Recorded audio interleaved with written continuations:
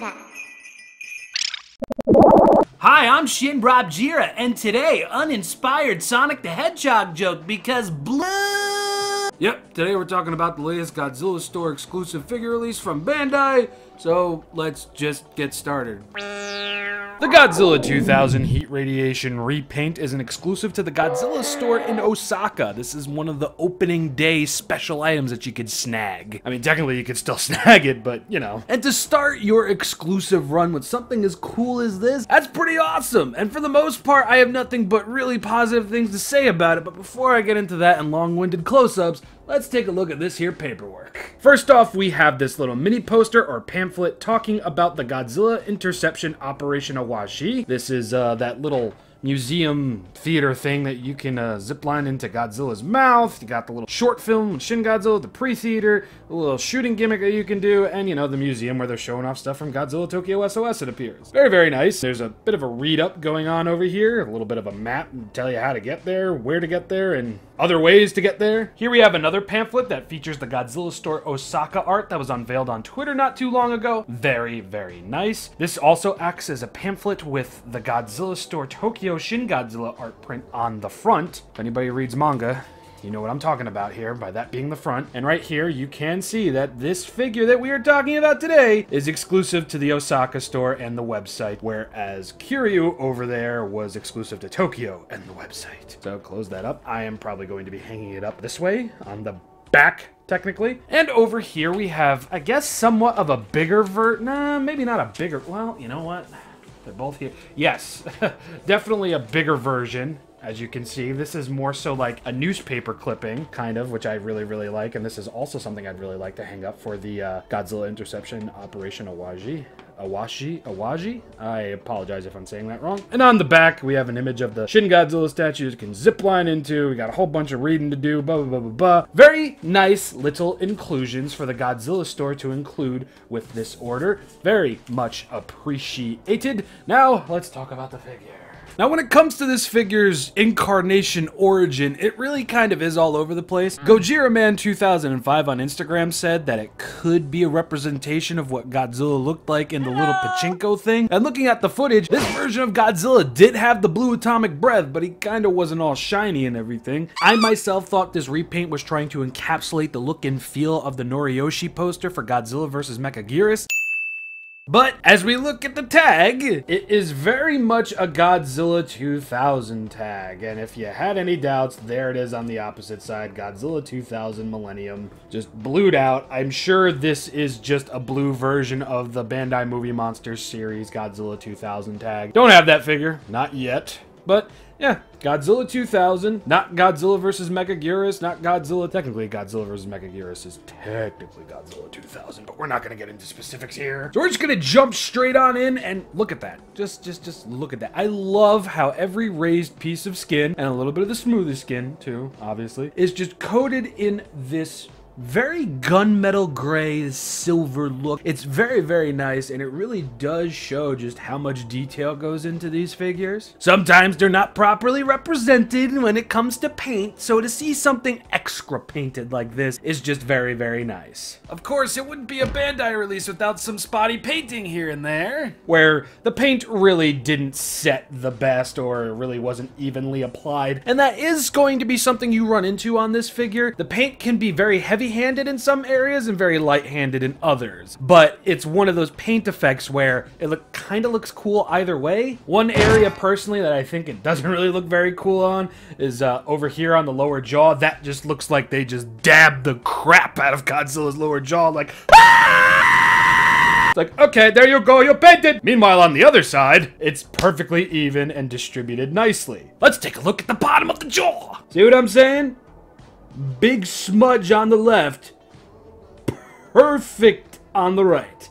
That's just weird. So this guy doesn't fully suffer from heavy paint apps Kiryu syndrome. This is present in the promo images, it is, so this isn't random, but this whole portion of Godzilla's chest over here just remains completely unpainted. And to prove that this was in the promo picture. You can see right here that the chest is untouched by this, and part of the crotch too. So basically, I don't know what the initial reasoning behind all of this is, but if this really is a heat radiation version, maybe this is all blank just because his atomic breath would be coming out here, and his lower jaw would kind of be blocking that area out a bit. But as I said, he doesn't suffer from heavy paint abs Kiryu syndrome, because the opposite sides of the arms and even a little bit of the hands are going to be painted in this silver dry brush, I believe that's the proper term for it. Taking a look at the legs and the feet, you can see that even the legs are decked out on both sides, mind you. So they really did go all out with this dry brush, this wash of just silver. Looks really, really nice. And even on the top of the feet, you're going to get some of that fantastic silver. Just look at that. And the toes are painted fairly nicely too. And as you can see by looking at Godzilla from this angle, the bottom of the tail is entirely painted in that silver too. A little bit heavier in some areas than others, but even the tail over here, it's very, very nice. From the base on both sides to the tip on both sides, you're going to get that lovely wash/dry brushing. I really need to learn the phrases here. You know, I really don't mind the lack of blue on the tail just because of the silver that's taking its place, but right over here, it's like, Bandai, you could just smidge more, Yugi. Like you were doing better on the other side, but you could do a little bit. I'm really not that upset about it. Just to show this portion of the figure off, between and below the dorsal fins over here, the back is not painted in the silver, and the blue dorsal fins are only painted on one side. Yes, you heard that right. Bandai couldn't be fucked to paint their dorsal fins on their exclusive figures on both sides. They just did the one side. The back, I'm really not upset about that not having silver on it. It's essentially a separate piece too, so it's like, I don't know. But yeah, I just wanted to point that out. It's just like the back of the figure, like over here, of course,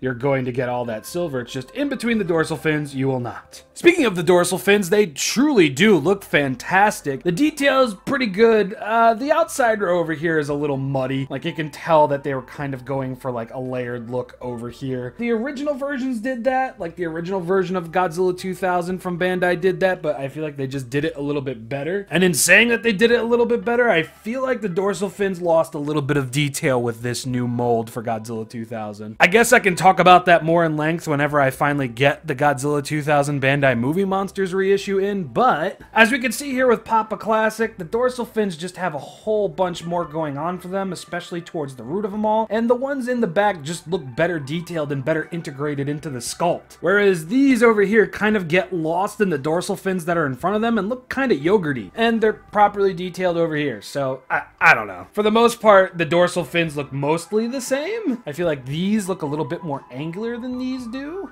in some areas at least. But anyway, my main point here is that the dorsal fins look fantastic. They look fantastic on both sides, and the metallic light blue really does complement the silver on this figure. And like I showed off earlier, you're going to get that at the base of the tail as well. Both sides. And now to talk about the only other place on this figure that's going to have paint.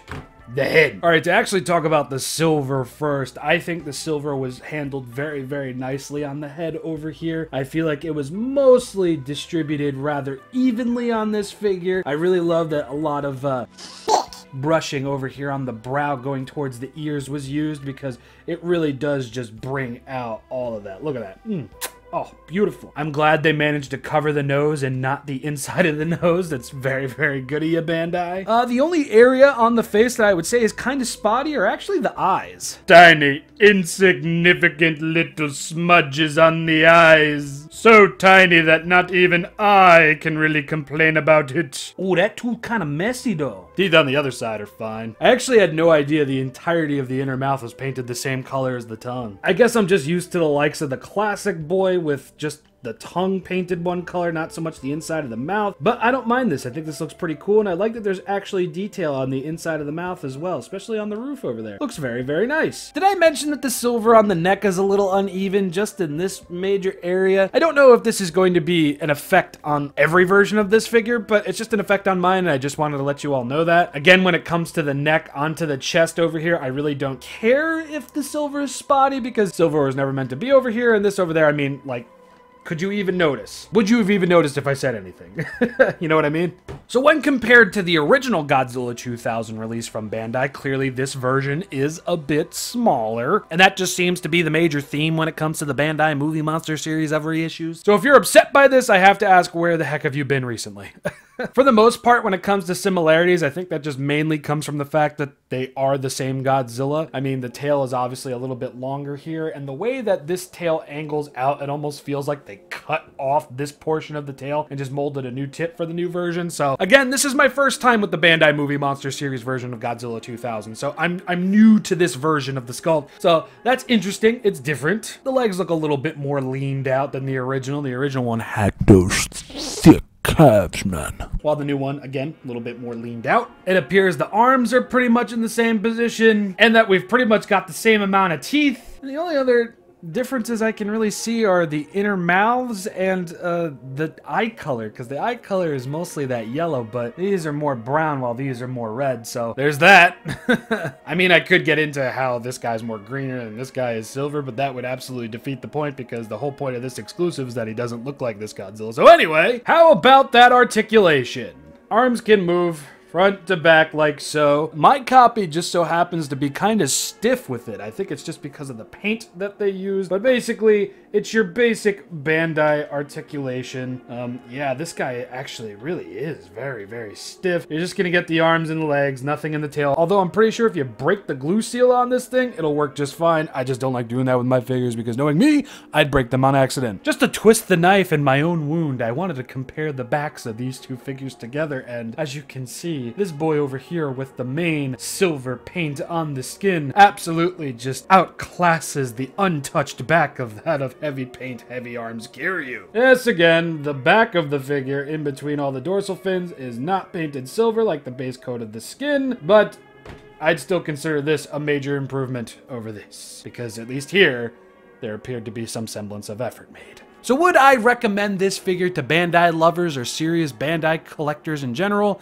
Personally, yes. I think the silver skin and the blue dorsal fins absolutely warrant a repurchase. And to be completely honest, this guy does stand out on the shelf, even when being sat next to a theater exclusive. See? Just look at that. I also just wanted to add, out of all the Godzilla store repaints that I have, this Godzilla 2000 one is probably one of my more favorite ones. I mean, personally, I like all of these for different reasons, except you. But I don't know, it's nice to have a bit of a wild paint job for a Godzilla 2000 figure. I just wanted to throw that in there. Carrying on. And on top of that, I feel Bandai just handled this release very, very well. I'm not the biggest fan of this reissue of Godzilla 2000 from the Bandai Movie Monster series, because I feel like it lacks a little bit of detail in some places. But for the most part, even in not being the biggest fan of the mold and the sculpt and everything, the silver and the blue just make me really, really like this, and it makes me all the more confident in me purchasing the Godzilla 2000 Bandai Movie Monster series reissue figure. And again, if you have a pretty boring Godzilla 2000 shelf, kind of like I do, this guy is definitely going to light that shelf up a bit. People are going to see the blue spines, the silver skin, the blue tag, and think, well, holy crap, that's kind of cool. So yes, an absolute major recommendation from me, definitely over the Heavy Paint Apps, Heavy Arms Kiryu. Just be ready for some weird shipping, possibly. Anyway, let's cut back to my face and call it a day, shall we? Oh, he's a lovely release, that's for sure. He definitely fared a lot better than Heavy Paint Apps Kiryu. Even with paint being a little heavier in some areas and a little bit lighter in some areas, I do think this is the superior release of the two. Now, of course, we do have one more, ShinRobjira, that's going to be coming out more towards Christmas. Probably won't have a video for that done until afterwards. And since this figure showed up so last minute, I am unfortunately going to delay the NECA Anchorage Attack Gypsy Danger review, but, and I'm doing this for all of you who have been waiting patiently, the next review will be the Kaiju Raijin figure from